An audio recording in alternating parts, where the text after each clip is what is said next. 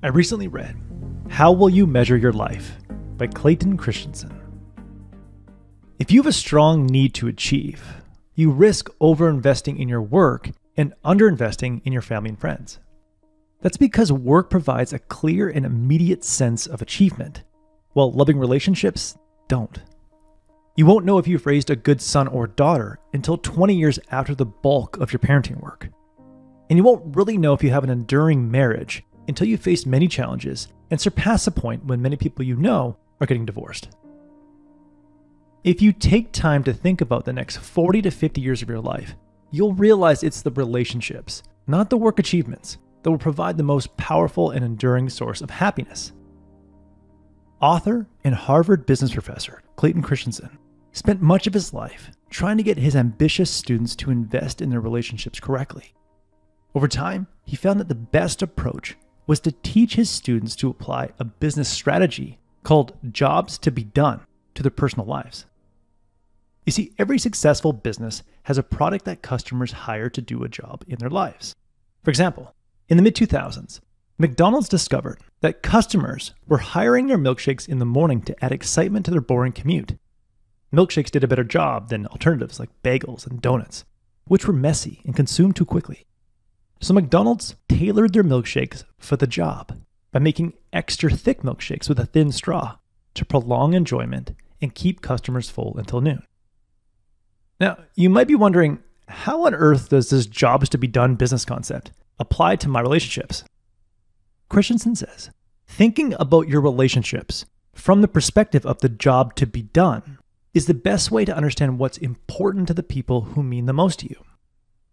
It can seem cold to think that you're being hired in a relationship to do a job, but the more you embrace the idea of being hired to do a job in someone's life, the more you truly empathize with other people's needs and pay attention to what you can do to make the most important people in your life happy. Continually making the people in your life happy will return huge happiness dividends over your lifetime.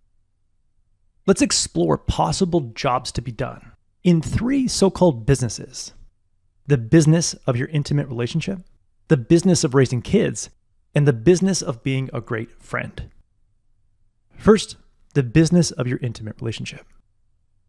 When you get past the initial dating phase of a relationship, don't be afraid to ask your partner, what do you need most from me? The answer to that question will probably be 1 or 2 of the following needs uncovered by marriage counselor Dr. Gary Chapman. These needs are referred to as love languages.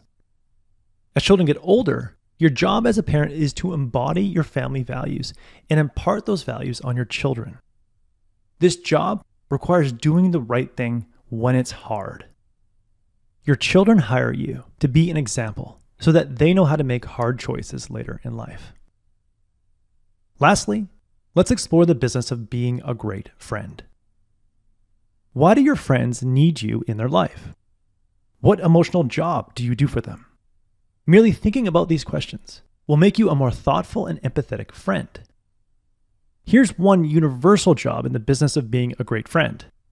Now, it's not the only job, but it's an important job. I learned this job from entrepreneur Jesse Itzler. It's called the 3 C's: compliment, congratulate, and console. Compliment by telling friends something like, "It's so inspiring to see you run that marathon." A sincere compliment has more impact than you believe because people don't hear enough of them. Second, congratulate by saying something like, "That's so cool you got that promotion. I'm really proud of you."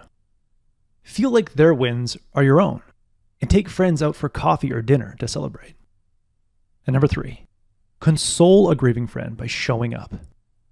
When something horrible happened to one of Itzler's children, his friend showed up at his door and gave him a hug and said, "When you get news like that, you don't call, you show up."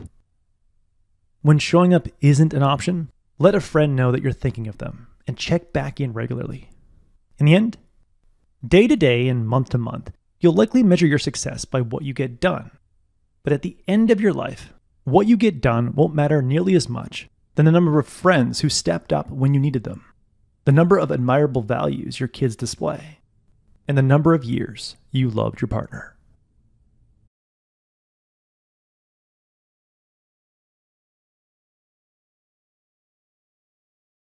Your career is still essential. It provides stability and the ability to give to others. But if you have a free hour in your day or week, don't use it to achieve more. Use it to do a job in your relationships. That was the core message that I gathered from How Will You Measure Your Life by Clayton Christensen.